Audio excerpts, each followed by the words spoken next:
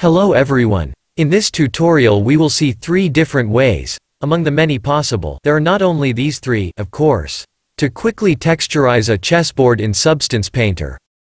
Obviously, we don't just want to provide black and white squares to the geometry, but to create a checkerboard pattern by superimposing it on a material that already has its own texture, such as wood or, even better, marble.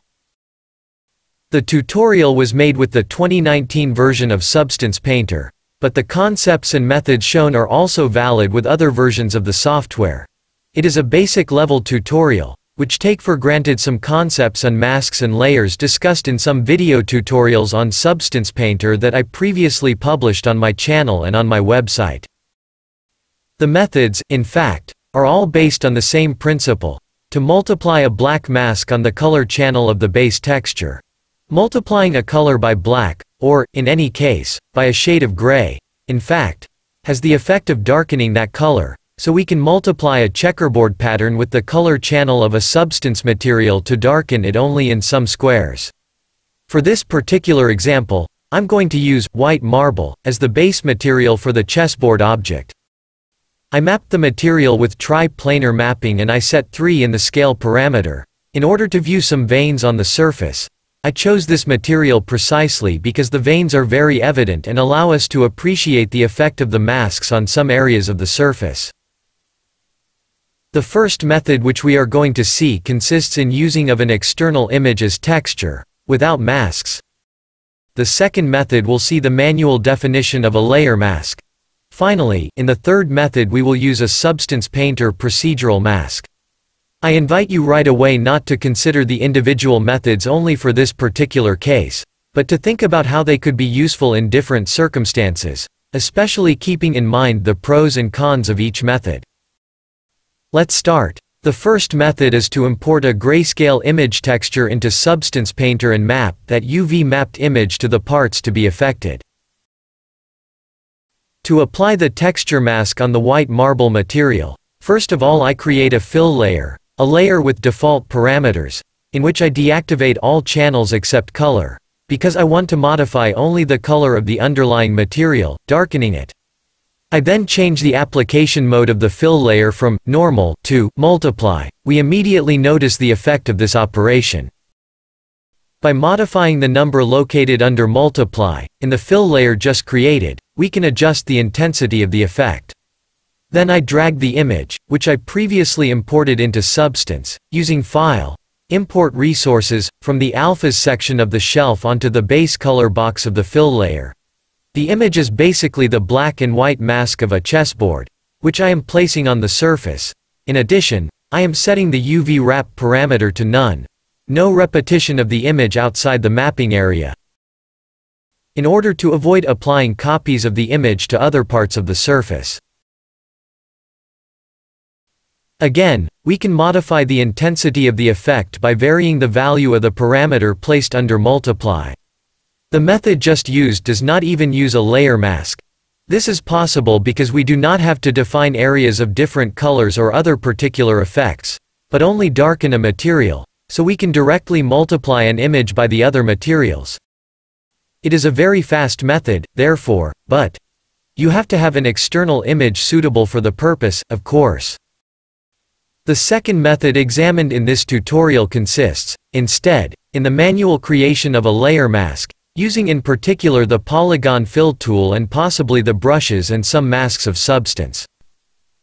Let's remove the image texture from the fill layer created with the first method and set the color to pure black. We will adjust the intensity of the effect with the value located under multiply, as in the first example. Let's right-click on this fill layer in the Layers tab and click on Add Black Mask, a black layer mask, so the layer will have no effect on any area of the surface. To manually specify on which polygons to apply the effect, i.e., which parts of the mask to make white, select the layer mask, then click on the Polygon Fill tool in the toolbar. Then, in the Properties, Polygon Fill tab, we choose the Polygon Fill mode. Make sure we have color on 1, white, and start clicking on the boxes we want to modify. In this particular case, The operation can be performed faster by switching to the 2D view of the UV map of the geometry and clicking on the boxes that interest us. Obviously, these boxes, or these faces, must be available in the original geometry.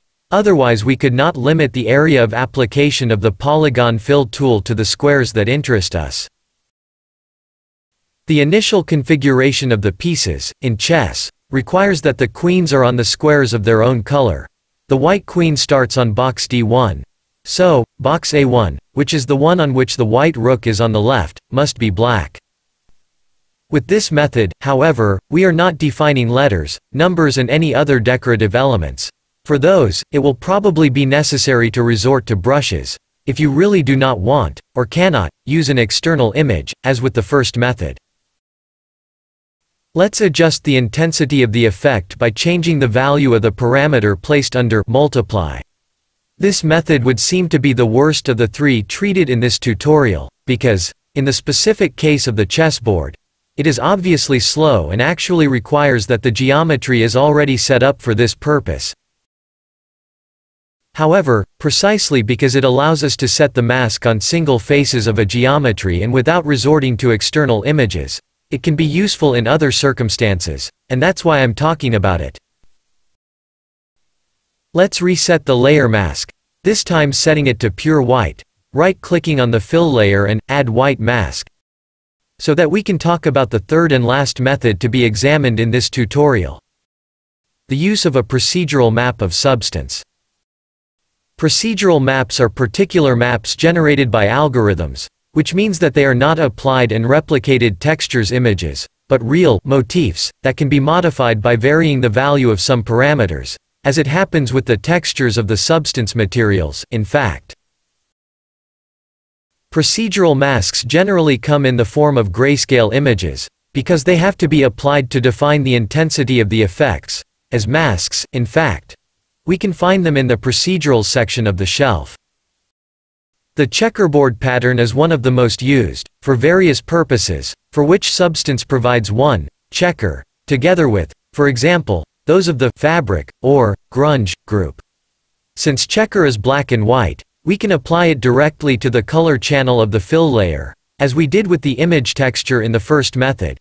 This time, however, we will have to resort to a layer mask to limit the effect of this procedural map to the game squares of the board.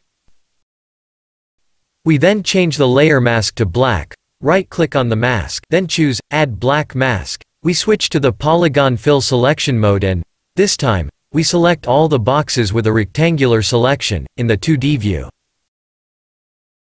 Finally, we have to modify the parameters of checker, selecting the fill layer and modifying both the classic parameters of the layers, such as scale and offset, in properties fill, and those of checker.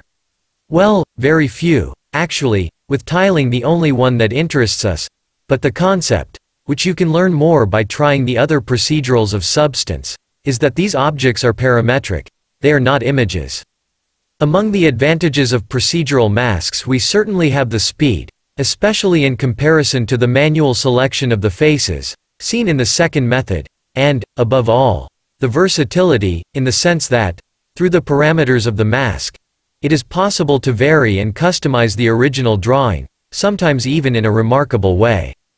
Among the disadvantages of this method we have the fact that procedural masks may not be available for the design we are interested in and that, as for the second method, we will have to provide in other ways for numbers, letters and other decorative elements. Well, that's all for this tutorial. As usual, I invite you to express doubts, questions or requests for clarification in the comments to the video, on YouTube.